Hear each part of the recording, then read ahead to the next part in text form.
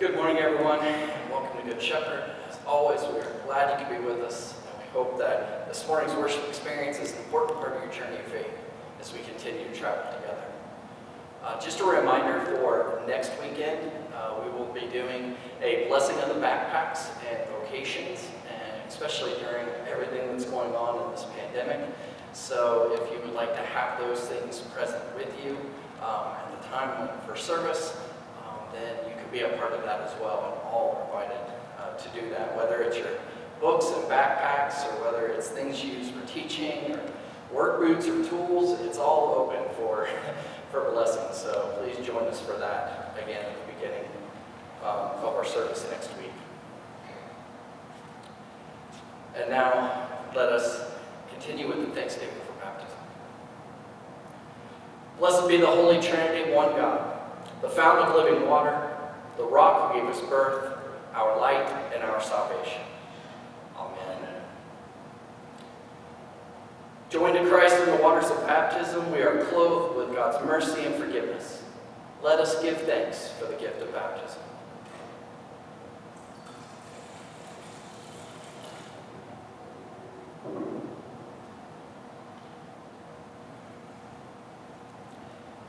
We give you thanks, O God, for in the beginning your Spirit moved over the waters, and by your word you created the world, calling forth life in which you took delight. Through the waters of the flood you delivered Noah and his family. Through the sea you led your people, Israel, from slavery into freedom. And at the river your Son was baptized by John and anointed with the Holy Spirit. By water and your word you claim us as daughters and sons, making us heirs of your promise and servants of all. We praise you for the gift of water that sustains life, and above all, we praise you for the gift of new life in Jesus Christ. Shower us with your Spirit and renew our lives with your forgiveness, grace, and love. To you be given honor and praise through Jesus Christ our Lord, in the unity of the Holy Spirit, now and forever.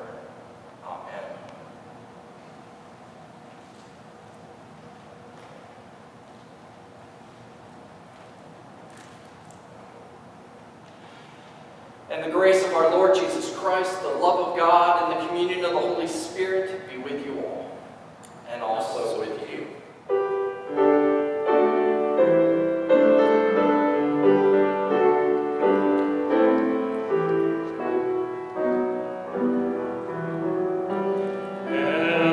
Your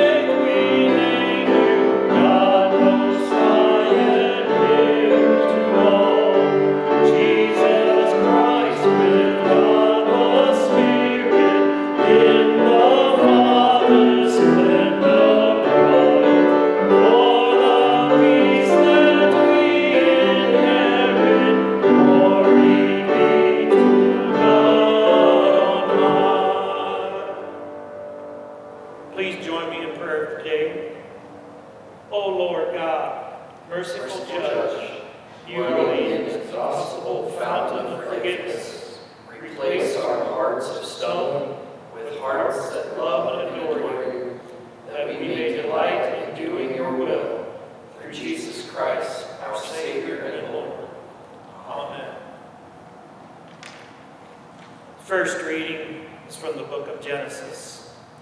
Realizing that their father was dead, Joseph's brothers said, "What if Joseph still bears a grudge against us and pays us back in full for all the wrong that we did to him?" So they approached Joseph, saying, "Your father gave this instruction before he died. Say to Joseph, 'I beg you, forgive the crime of your brothers and the wrong they did in harming you. Now, therefore, please forgive the crime of the servants of God of your father.'"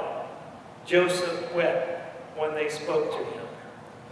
Then his brother also wept, fell down before him and said, "We are here as your slaves." But Joseph said to them, "Do not be afraid.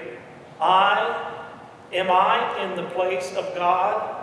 Even though you intend to do harm to me, God intended it for good, in order to preserve a numerous people, as he is doing today. So have no fear.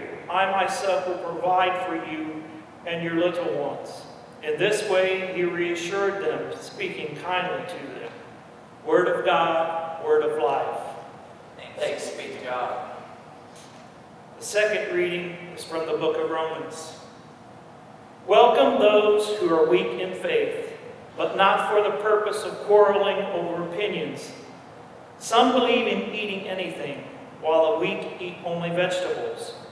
Those who eat must not despise those who abstain, and those who abstain must not pass judgment on those who eat. For God has welcomed them. Who are you to pass judgment on servants of another? It is before their own Lord that they stand or fall, and they will be upheld, for the Lord is able to make them stand. Some judge one day to be better than another, while others judge all days to be alike. Let it all be fully convinced in their own minds. Those who observe the day observe it in the honor of the Lord, and those who eat in honor of the Lord, since they give thanks to God, while those who abstain in honor of the Lord, and give thanks to God. We do not live to ourselves, and we do not die to ourselves. If we live to the Lord, and if we die to the Lord. So then, whether we live or whether we die, we are the Lord's. For to this end Christ died and lived again, so that he might be Lord of both the dead and the living. Why do you pass judgment on your brother or sister? Or you, why do you despise your brother or sister? For we all stand before the judgment seat of God. For it is written, "As I live, says the Lord, every knee shall bow to me, and every tongue shall give praise to God." So then, each of us will be accountable to God. Word of God, word of life. Thanks be to God.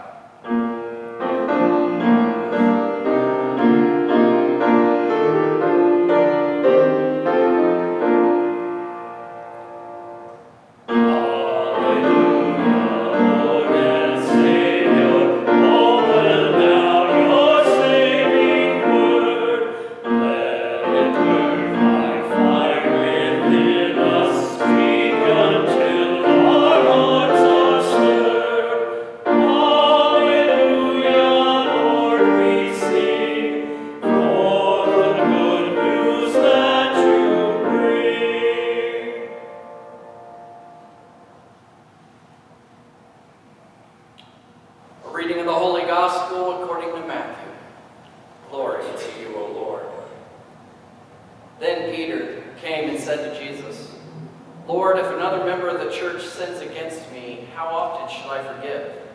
As many as 7 times? Jesus said to him, not 7 times, but I tell you 77 times. For this reason, the kingdom of heaven may be compared to a king who wished to settle accounts with his slaves. When he began the reckoning, one who owed him 10,000 talents was brought to him. And as he could not pay, his Lord ordered him to be sold together with his wife and children and all his possessions, and payment to be made. So the slave fell on his knees before him, saying, "Have patience with me, and I will pay you everything." And out of pity for him, the Lord of the slave released him and forgave him the debt. But that same slave, as he went out, came upon one of his fellow slaves who owed him 100 denarii, and seizing him by the throat, he said, "Pay what you owe." Then his fellow slave fell down and pleaded with him, "Have patience with me, and I will pay you." But he refused. Then he went and threw him into prison until he would pay the debt. When his fellow slaves saw what had happened, they were greatly distressed, and they went and reported to their Lord all that had taken place. Then his Lord summoned him and said to him, "You wicked slave, I forgave you all the debt because you pleaded with me. Should you not have had mercy on your fellow slave, as I had mercy on you?" And in anger his Lord handed him over to be tortured until he would pay his entire debt. So my heavenly Father will also do to every one of you if you do not forgive your brother or sister from your heart. Here ends the reading of the gospel of our Lord.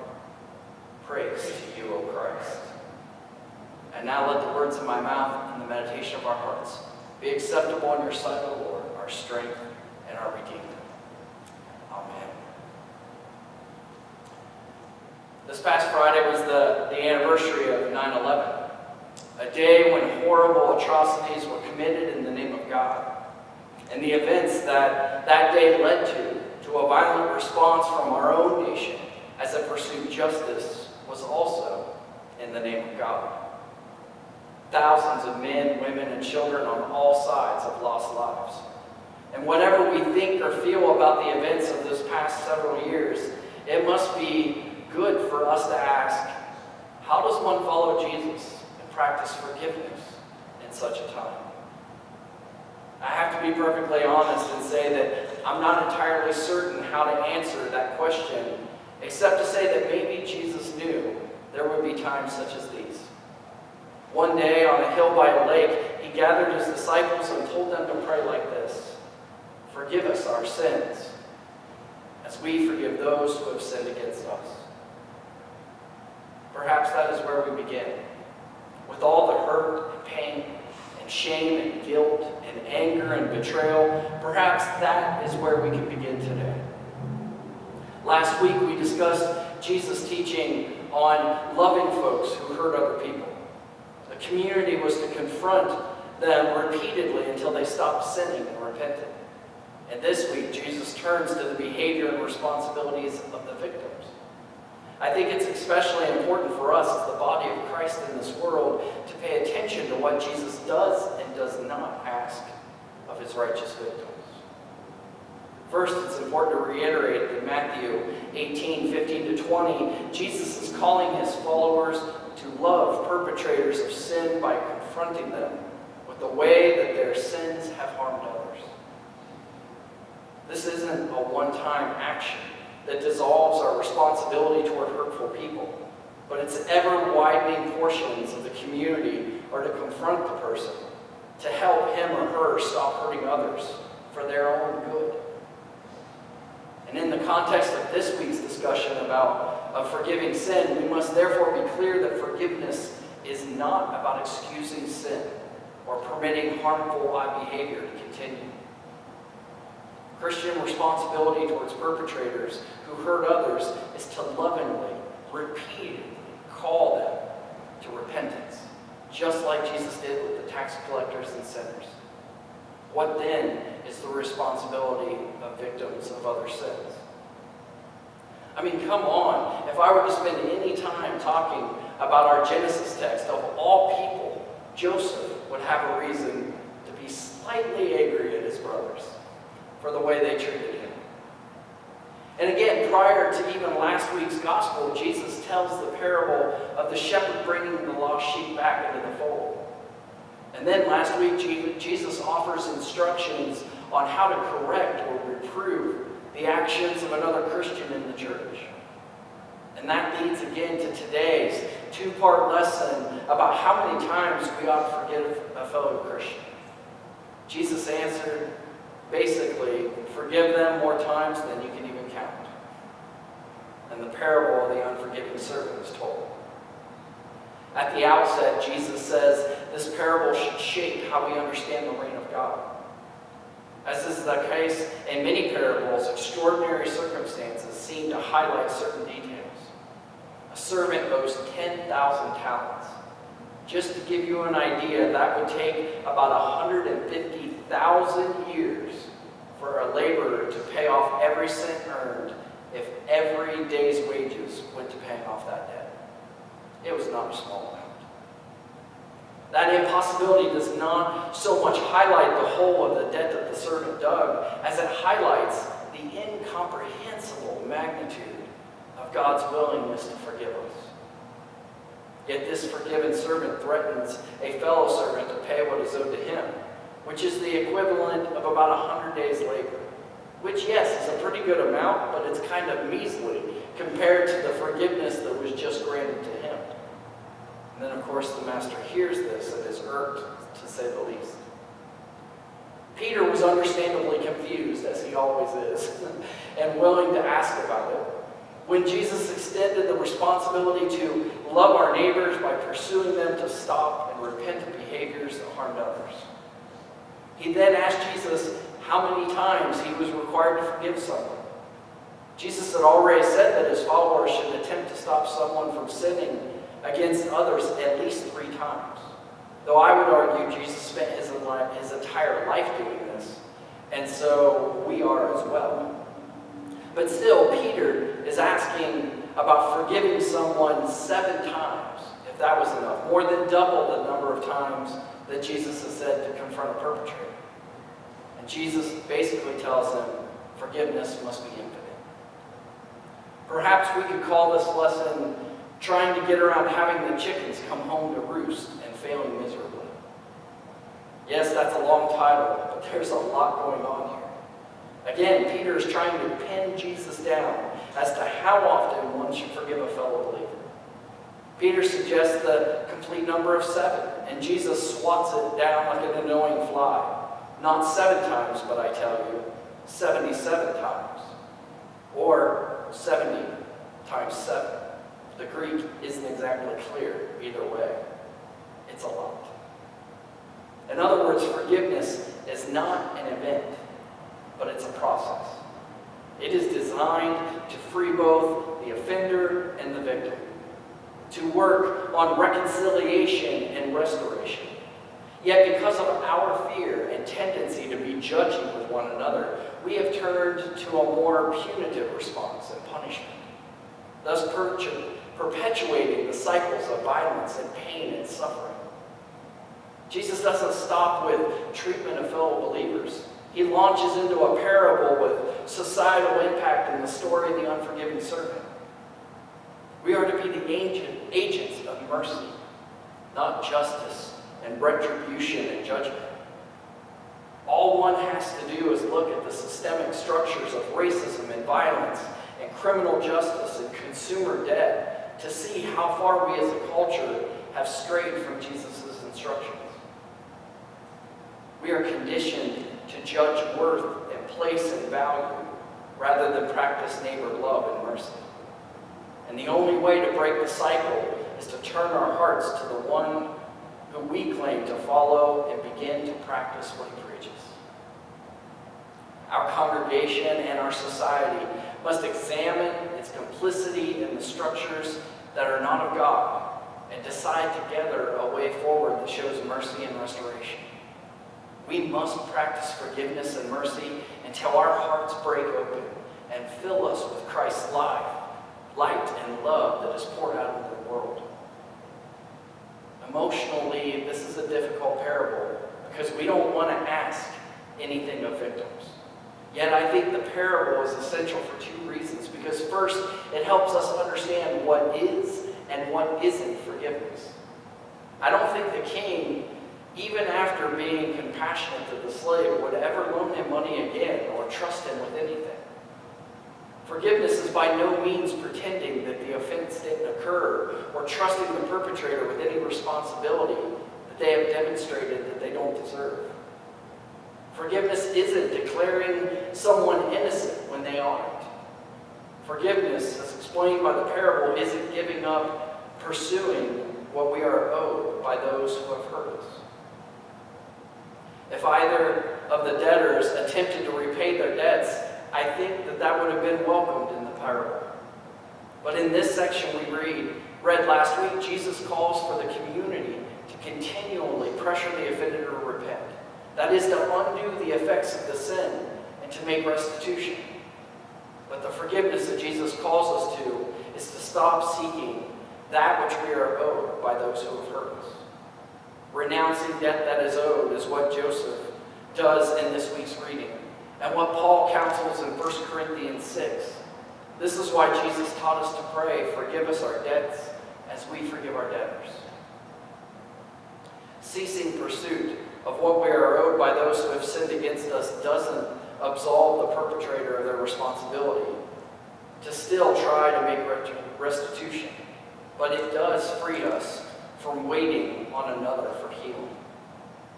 Forgiving is saying that God is sufficient for us. This is the second gift in this difficult parable. It helps solidify one aspect of God's love. God forgoes restitution for all of our sins. Repenting is still good, and I would even argue essential, in order to try healing the ways that we hurt God and others. But God doesn't need us to do that. This is our Christian response to human sin. As a community, we love the sinner by helping her or him stop hurting other people. We love the victim by helping her or him let go of the restitution that they are owed. The way this parable shapes our understanding of God's reign is twofold. It offers us a glimpse of God's incomprehensible proclivity to forgive us, and to say that divine forgiveness will shape how we treat others. I'll confess, forgiveness can be a complicated concept. Most people begin to grasp it as a young child, when playing with another young child. One child physically or emotionally hurts one of the children, and then an adult offers an instruction to forgive. It's a good lesson for a child to learn that if somebody intentionally or unintentionally knocks over your blocks, you need to let that act not ruin your whole day. Yet we grow in age, and the situations that involve a call for forgiveness get more complicated. Do we let bygones be bygones if a bully steals our lunch? Must we forgive and forget those unwanted double punches to our face from a stranger? Should we turn a blind eye to someone's pattern of abuse? It does no good for us or for the other person if we passively accept this harmful behavior, out like a childlike understanding of forgiveness. Recall the immediately prior to today's lesson, Jesus was teaching how to correct another Christian's behavior. So perhaps we must consider how reproving another person may be the necessary step for that person to desire forgiveness and to make amends for their actions. Our understanding of forgiveness must develop beyond what we initially learned as children playing with others, especially when the offending behavior shows a pattern of abuse instead of a one-time accidental offense. A summary of a more mature understanding of forgiveness is this: we need not like the person after forgiving them, nor do we have to maintain a relationship with them. Forgiveness is for us to be liberated from the power that person's action has over us. And we should hope that our forgiveness will direct the person toward being liberated from whatever is driving them toward this unhealthy behavior. The attacks of 9/11 and our response to that attack were claimed to be done in the name of God. But I just have to ask, is this really the way God wants us to act in the world? I think our readings would answer that differently than we have in the past. Once again, as we look at our world and the systemic structures of racism, violence, and criminal justice in it, we have to ask ourselves, how would God want us to look at these issues and correct them? Unfortunately, we are as in the same amount of agreement on how to respond to that as we are to how to respond to the attacks of 9/11. Lord, have mercy. We are better than this.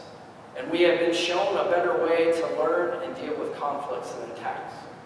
And I pray we spend more time in prayer with God and listen to those better ways in the future. And let all God's children say amen.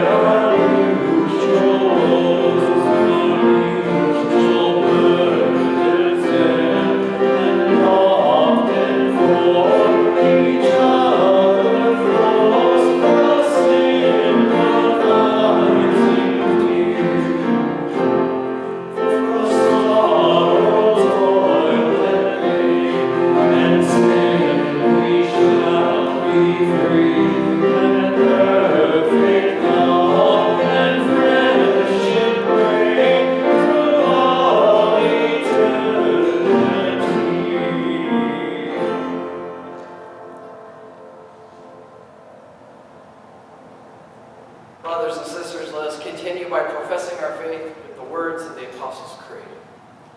I believe in God, the Father Almighty, creator of heaven and earth. I believe in Jesus Christ, God's only Son, our Lord, who was conceived by the power of the Holy Spirit, born of the Virgin Mary, suffered under Pontius Pilate, was crucified, died, and was buried. He descended into hell. On the third day, he rose again. He ascended into heaven. He is seated at the right hand of the Father, and he will come to judge the living and the dead. I believe in the Holy Spirit, the Holy Catholic Church, the communion of saints, the forgiveness of sins, the resurrection of the body, and life everlasting. Amen. Drawn together in compassion of God, we pray for the church, the world, and all those in need. You welcome us when we are weak in faith. Uphold your church throughout the world. Make it a place of welcome. Strengthen faith through Bible studies and Sunday schools, confirmation classes, and youth ministries. Nurture new ministries of education and growth. Lord, in your mercy, Hear our prayer. the heights of the heavens show us the vastness of your steadfast love. Have compassion on your creation, where human selfishness has brought ruin and destruction.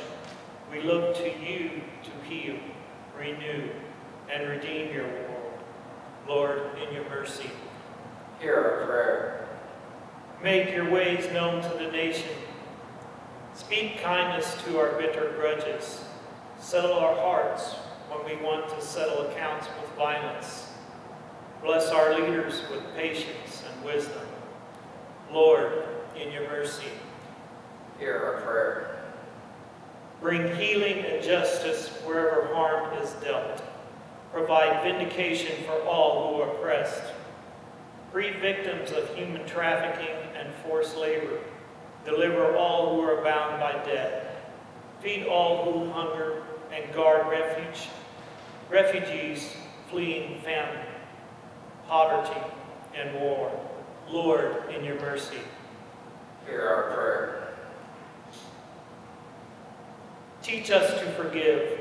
Remind us that you do not always accuse us. Still our tongues when we are tempted to pass judgment and argue over opinions. Make this congregation a community of mercy for one another and for all our neighbors. Lord, in your mercy, hear our prayer. Heavenly Father, we pray for all those on our prayer and care list. We especially pray this morning for Lisa Donovan, who is recovering from liver transplant. And we also pray prayers of healing for Suzanne. And we pray for those we name silently in our hearts at this time. We pray for all those who have lost a loved one recently. We especially pray for the family and friends of Sharon. We hope they can find comfort and peace through your promise of everlasting life. Whether we live or whether we die, we are yours. We thank you for those who have showed us faithfulness, for the knees that taught us how to bow to you, and the tongues that taught us to praise you. Lord, in your mercy, hear our prayer. All these things and whatever else you see that we need, we entrust to your mercy through Christ our Lord. Amen. Amen.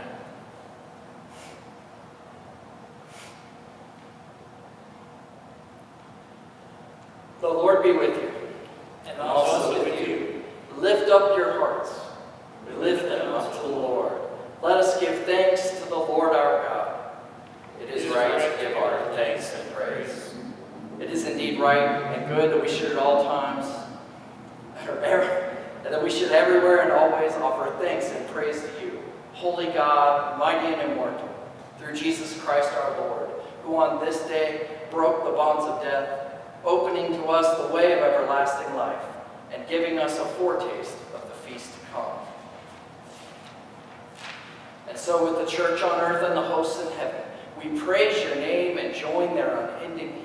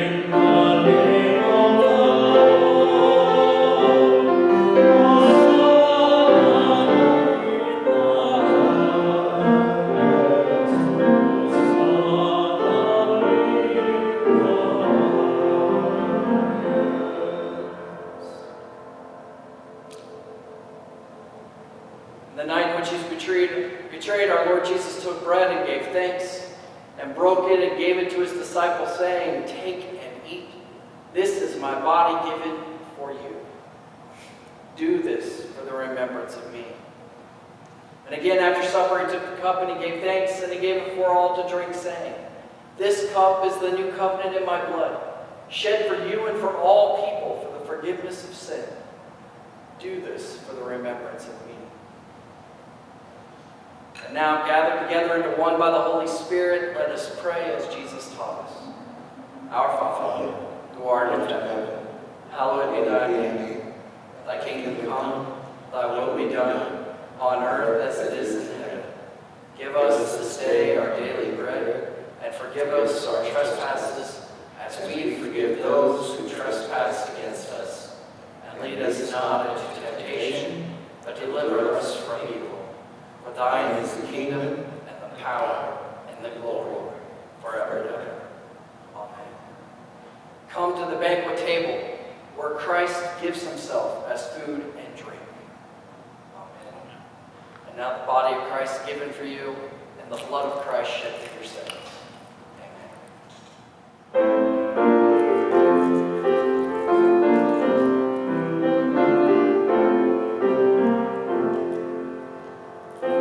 Lamb of God, you bear the sin of all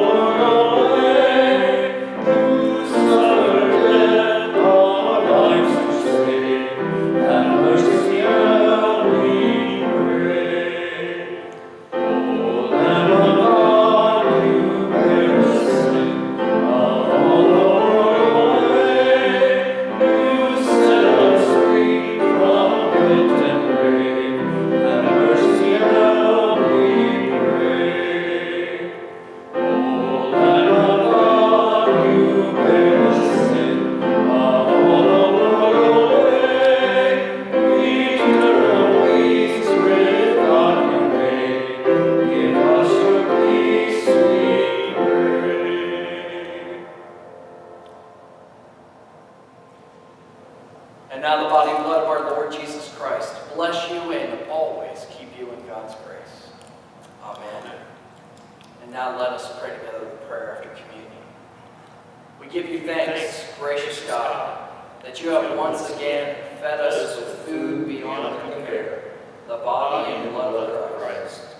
Lead us from this place, nourished and forgiven, into your beloved vineyard to wipe away the tears of all who hunger and thirst, guided by the examples of the Saint Jesus Christ and led by the Holy Spirit, now and forever. Amen. And now, children of the Heavenly Father, hear these words of blessing. Mother in God, Father, Son, and Holy Spirit, bless you and lead you into the way of truth